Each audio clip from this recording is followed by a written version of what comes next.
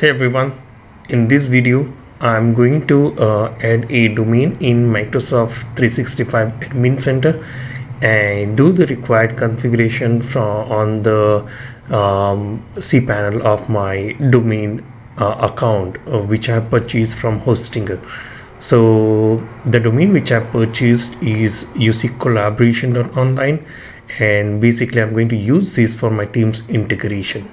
Right, so what I'm going to do is I'm going to log into the I've logged into the Microsoft Teams 365 Admin Center and navigated to the settings here. And after navigating to the settings here, you need to click on domain. So once you click on domain, you need to click on this add domain. Once you click on add domain, it is going to ask you like what is the domain that you want to add. So I'll copy this UC collaboration.online and paste it here. And once you do this right, then you have to basically click on use this domain. So what I'm going to do is I'm going to click on use this domain.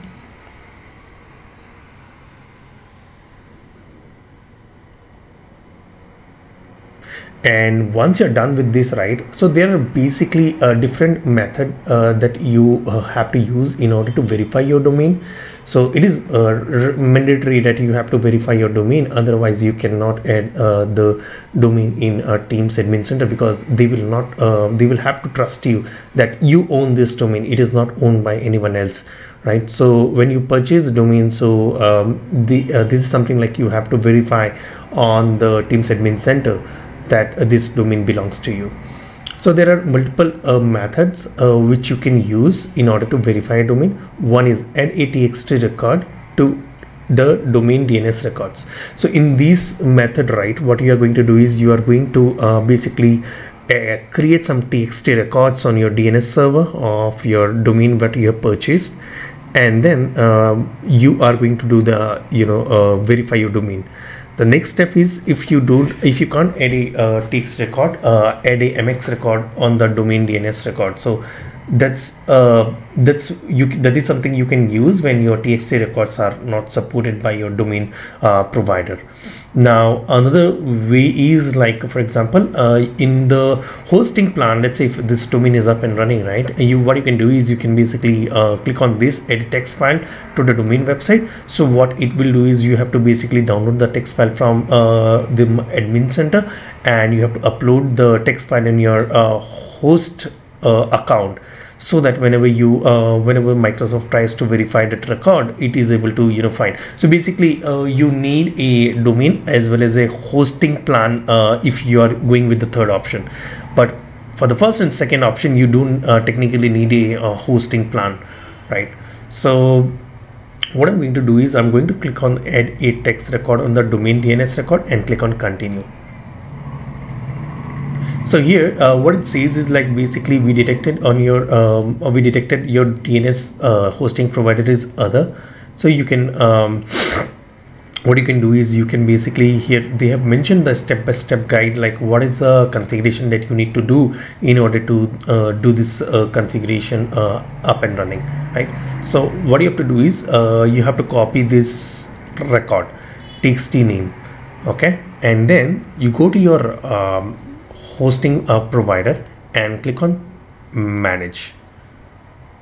So in the domain provider, what I came here, and now what I'm going to do is I am going to click on this change name servers, right? And then what I'm going to do here is I'm going to, under the manage records, I'm going to select this record type as text. And here if you see txt name, so txt name would be what you have copied just now. So I'll paste it. So it was @ so which is already there. Now copy the txt value. So I'll paste the txt value here. And now next thing is TTL, time to leave. I'll copy this to 3600 and paste it here. Add a record. So I just added this record, okay, and this record should be it may take some time for your DNS server to populate this in all the DNS server, so you may have to wait for some time. If I click on verify, maybe this takes reflect immediately, or maybe it might take some time, maybe 5-10 minutes or half an hour depending on your provider. Okay, in this option there are a couple of things that we can plan to choose. One is let's say add your own DNS records, right? So let's say if you have a DNS you're already maintaining on your domain server, right? You don't want Microsoft to manage your DNS server for you. So in that case, what you can do is you can continue to use the same domain DNS server on your domain. You don't have to change the DNS server to Microsoft, and you can continue to use the DNS server whatever is there on your domain, and then you can add your own DNS records whatever Microsoft recommends. Another way is set up my online services for me. So in this case, what you have to do is you have to basically point your domain account to towards Microsoft. So Microsoft will manage your DNS records. So if you see here, update your domain name server to point to Microsoft, and Microsoft 365 will add the rest of the DNS records and set up your online services. So let's say we don't choose this setup online services for me. We'll choose add your own DNS records. So we'll set up our own DNS records on our domain server. Now the third option is, if you don't want to set up this particular option, you want to skip this part, you can definitely skip this part. So we'll add your own DNS records. Now here it asks you to create some certain type of records. So what we'll do is we'll go ahead and create certain type of records on our domain account, right? So one is your MX account, one is your CNAME, and one is your text records, right? We don't want to use Skype for Business, and if you're planning to use it, you can check this box and add those records as well. But however, we are not planning to use this at this moment, right? So let's do this. Now let's copy this. So by default it will be at the rate. So we are going to add a MX record. So we'll come here, we'll select this as MX, and at the rate is already there. Now what we'll do is we'll copy this and paste it in the value, and the priority is 0 and TTL is 1 hour. Priority will make it as 0 and TTL is 1 hour is 3600, right? And then add record. So one record added. Next is it is asking us to create a CNAME record, and CNAME record should be auto discover in the host name. Let's change this to CNAME, and in the name we'll make it as auto discover, and point to address the value we'll put it as autodiscover.outlook.com, and TTL is 1 hour, so which is 3600 again.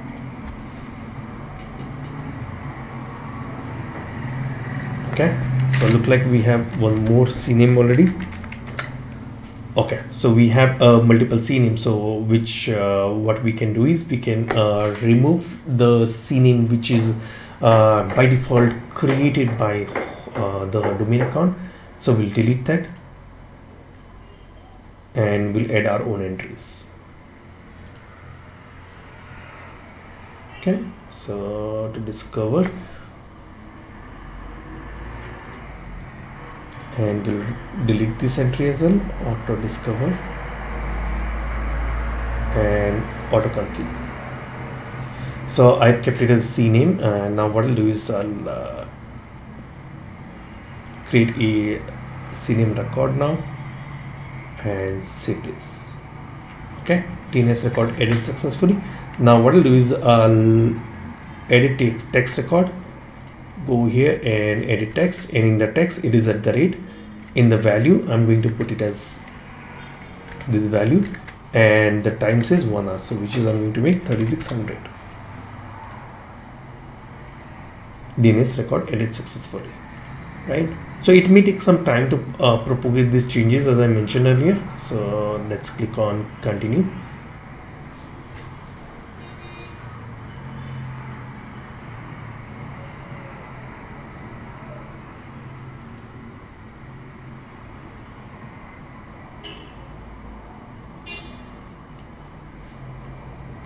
So it says like Microsoft is not able to detect new records on the domain account. Like it says like this may take some time, around 10 minutes, although it may take up to 48 hours.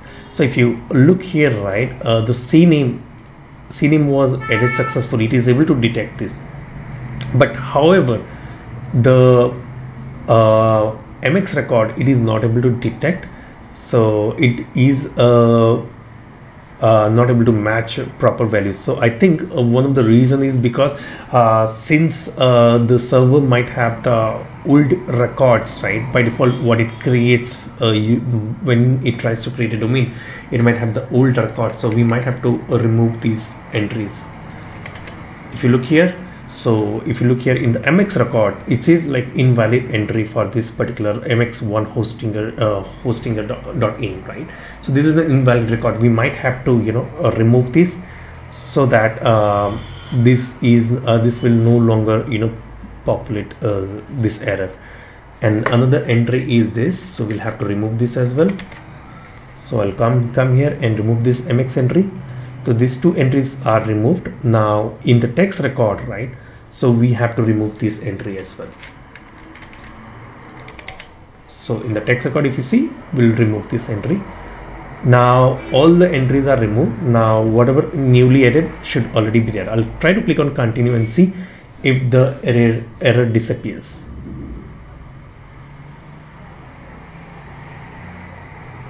Okay, so it's still it is able to find the old entries, even though if you try to search for the old entries, it will no longer be there.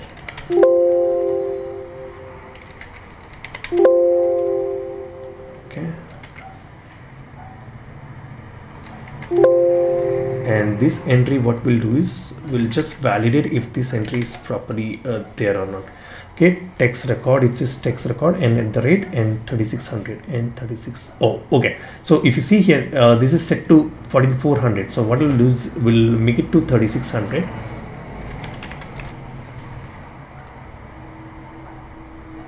Okay. Now for this record also, I'll just revalidate if it is set to 3600 or what.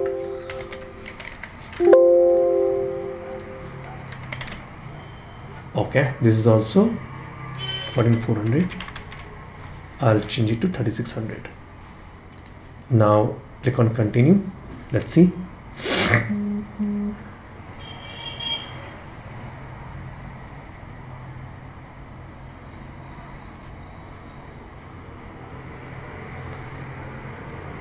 Let's revalidate. Okay, it is there. This is also there, so it should be correct now. So let's give 10 minutes time and recheck this. I'm hoping that this error should go away in 10 minutes time. Let's wait and then see. I'll pause the video for now. Okay, I just retried again and looks like the text record is able to, you know, identify, but still the MX record is not yet identified. So let's give some more time and wait for it to come up. I'll pause the video again. I tried it again. Looks like the domain setup is complete now. So it is able to detect all the records. Now it says next user is next step is like go to active users or verify view all domain. Right, so this is how you do the integration. I'll click on done. So let's see the status over here. So it says like a possible service issues. So we'll see like some of your DNS records aren't set up correctly, which may be impacting your organization's use. Microsoft services, go to DNS records to view the error and fix the records. So let's see here.